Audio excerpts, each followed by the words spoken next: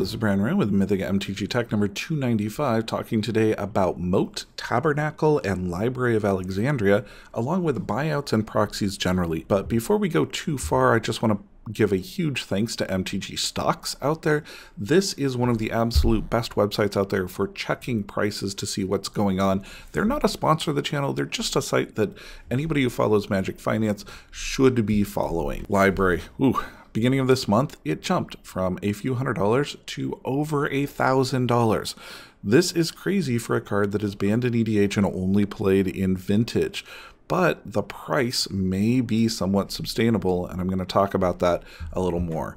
Tabernacle went way up, 1,400 recently. This price seems a little high to me, but we're going to talk about how to figure out if a price is inflated or if this price is going to stay. Moat, it jumped up to over $800 for a short period of time. They disappeared off of the internet. I hear that this was related to a particular single individual buying out and then going to the finance community trying to get other people to rally around and buy them out to deal with this jump. This is a card that has a lot of nostalgia for a lot of people. It's a super powerful casual card played occasionally in EDH and in a blue moon in Legacy. It is not a multiple copy Legacy staple by any means. And to see it jump like this overnight, this is the classic sign of a buyout. That price curve that just shoots directly through the roof and then starts to come back down almost immediately as more people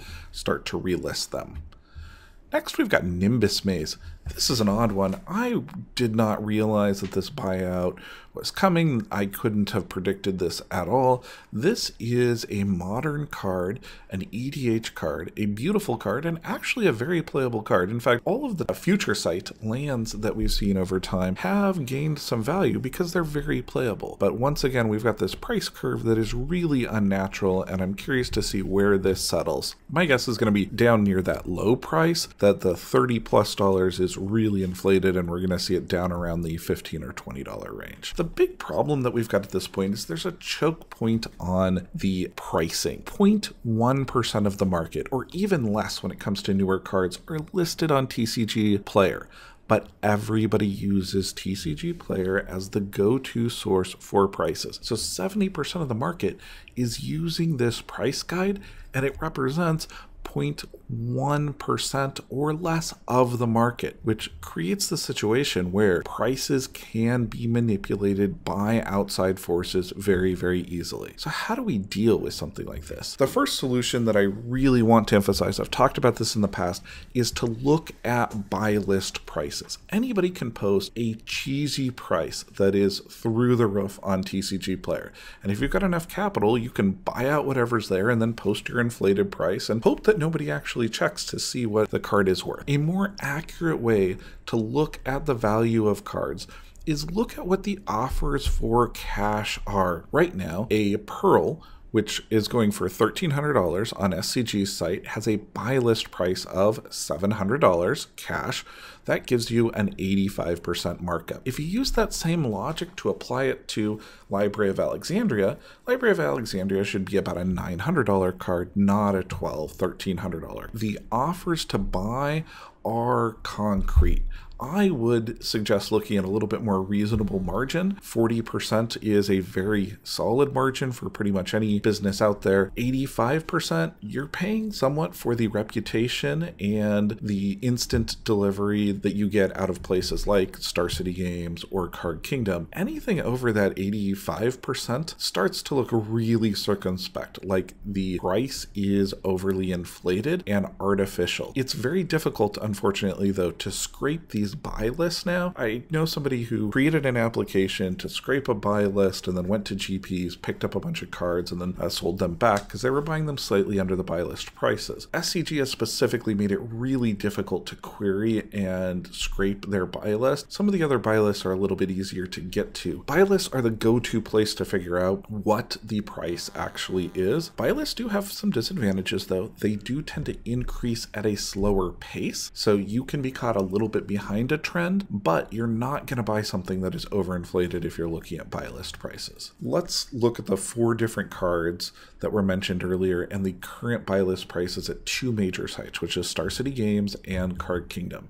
In each of these cases, we are seeing that the price has moved up on the buy list, but they don't necessarily justify the full price that we're looking at that is showing up on TCG Player. On the Card Kingdom ones, the first one is the cash and the second one is the credit amount there. Your first red one is really what you want to be looking at. Generally here, these buy list prices show that the value of these cards is going up, but not as much as we're seeing out of TCG Player. Now the second thing is Wizards has some leniency in their reprint policy to reprint special purpose reprints. This hasn't been used for a long time. It was back with the World Championship decks that we saw these gold border cards. I was a huge fan of these. I would love to see Wizards annually take maybe a vintage or a legacy deck from Eternal Weekend and print something like this. Make it 100% clear that these are not tournament legal. I might even put somewhere on the front that not tournament legal as a way for people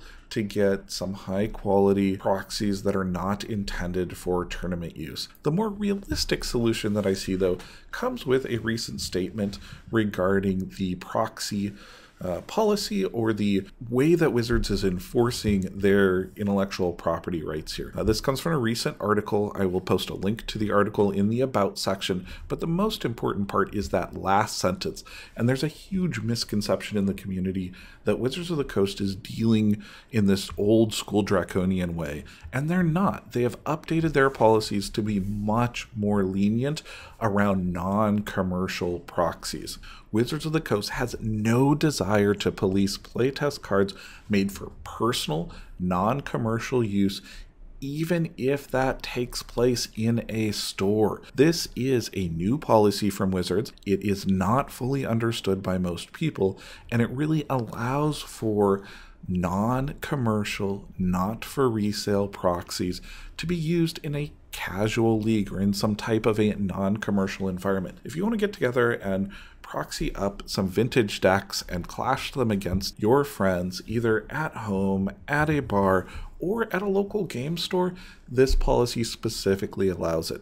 I'm going to do a video on the difference between counterfeits and proxies. They are significantly different and often confused. One of the best practices that I just want to put out here is list directly on the card that it is not for sale, that it is a proxy, so that there's no consumer confusion, so nobody could get duped.